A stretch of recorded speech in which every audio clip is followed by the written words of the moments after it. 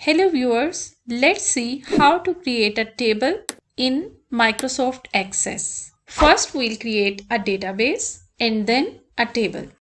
When you open Microsoft Access, you see different options. If you want to create a new database, click on blank database. And if you want to work with the existing sample databases, then there are several templates available which you can modify according to your requirements or you can get ideas from. I'll start with blank database. It's asking me to choose a name for database. Students' information would be the name of my newly created database. This is the path where this database is going to be stored. If you want to change the path, just click on this icon and choose the location or path where you want to store your database. Click on Create.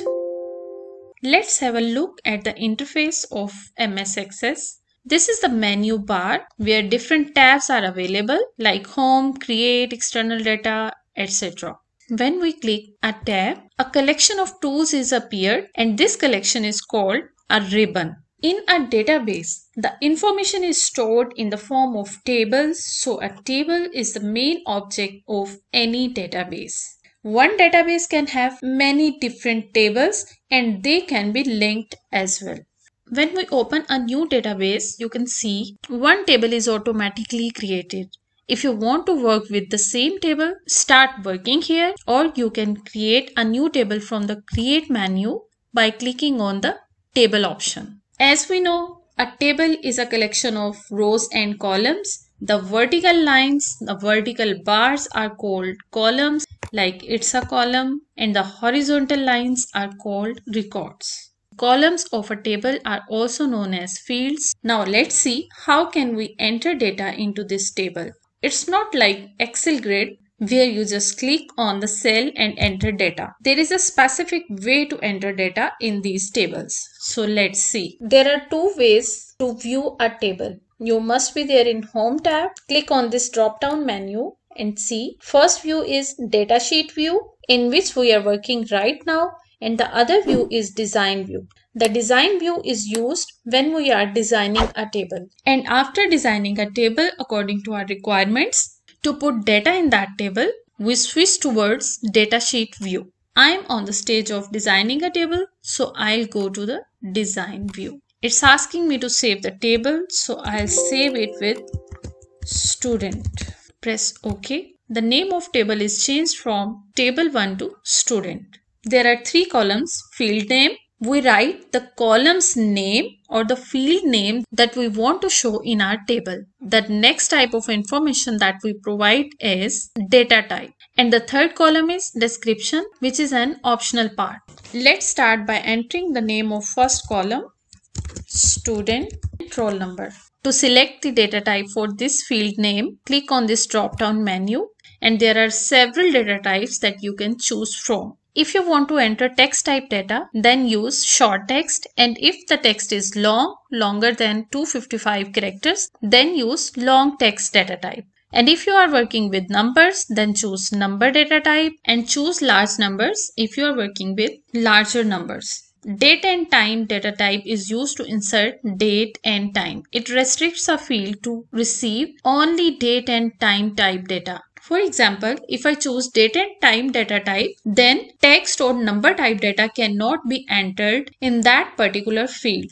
This is the extended form of time and date data type. Then comes currency. If you are working with currency and you want to enter currency type data, then use currency data type. Similarly, if you want to generate unique numbers, then use auto number. It will automatically generate unique numbers like 1, 2, 3, 4 and so on. No number will be repeated. In several situations, we have to choose between yes or no. Like, are you disabled? Choose from yes or no. If you want to add an object like picture or other object, then you can use OLE object data type. Next is hyperlink. If you want to use a link that refers to another object, you can use this data type.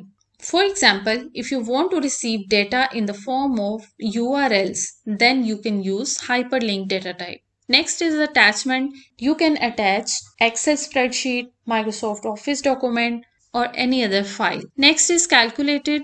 If you want to use a formula or a function like we have used in Microsoft Excel, then you can use this data type. The last data type is Lookup Wizard. We'll use this data type in our lecture shortly.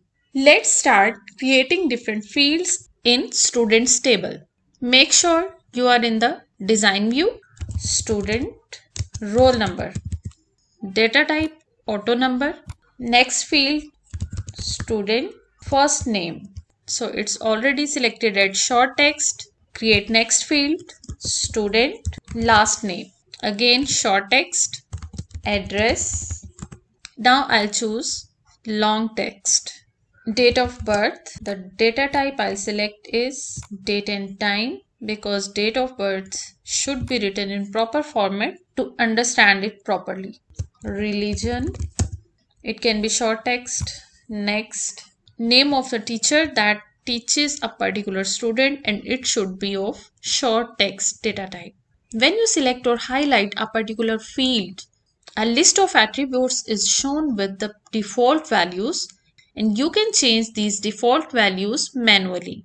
For example, I don't want to allow 255 characters in this field. I just want to allow 30 characters to write teacher's name. Now click on Save button and go to the datasheet view. These are the fields that we just created. To expand these columns or fields, you need to make this pointer.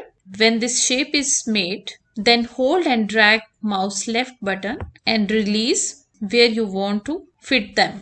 The other way is, when the shape of mouse pointer is like this, press double click from mouse button. It will fit the column automatically. This way, like this, and this. If you try to type something in this cell won't allow to enter any type of data, because data type of this field is auto number. So you don't need to enter any data here. As I enter data here, the number 1 is auto generated. Kiran Khan. Address. Let's expand this address field. Her address is Lahore. You can choose date from calendar by clicking on this calendar icon, or you can manually type this date.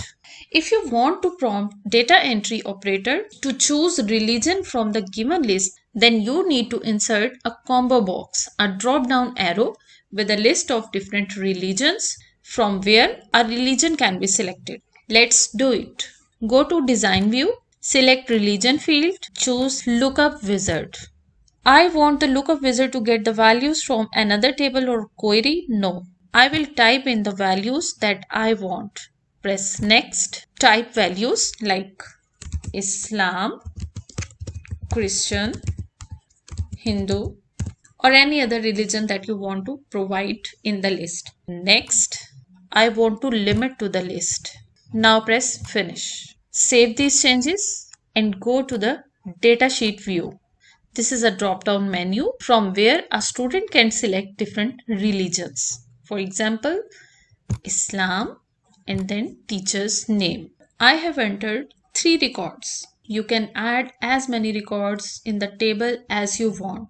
This is how we create tables in Microsoft Access. In the next video, we'll learn how to create a form in MS Access. Thank you for watching. For more informative videos and tutorials, don't forget to subscribe my channel and hit the bell icon to get notification for each new video.